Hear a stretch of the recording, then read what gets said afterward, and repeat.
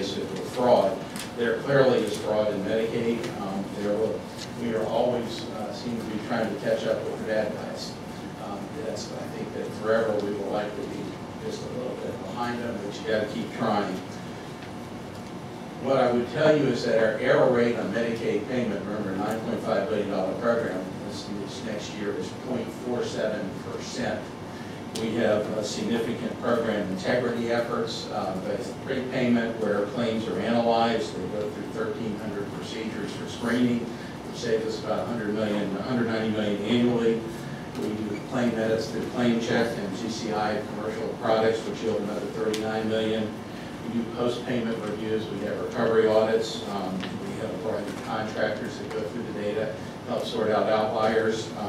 We have the managed care organizations have formed a collaborative and are working more at trying to, there used to be a thought that folks in managed care, there was no incentive for fraud, but that isn't really the case. So we're working more closely with the plans to do a better job there. And then of course we have MISCU, Medicaid Fraud Control Unit, key TAM referrals, and we had about $55 million in prosecutions from that partnership last year. An example of a improper use of services, some would call fraud, were some things that we did together around intensive in-home services and therapeutic day services. You see the blue line, intensive in-home, starting in 2006 to 2010 there. You have to say why. You're not having more people in the program. Their use of medications hasn't changed. Business of psychiatrists hasn't changed. Why are we getting all this inappropriate or what appears to be unusual and possibly inappropriate utilization?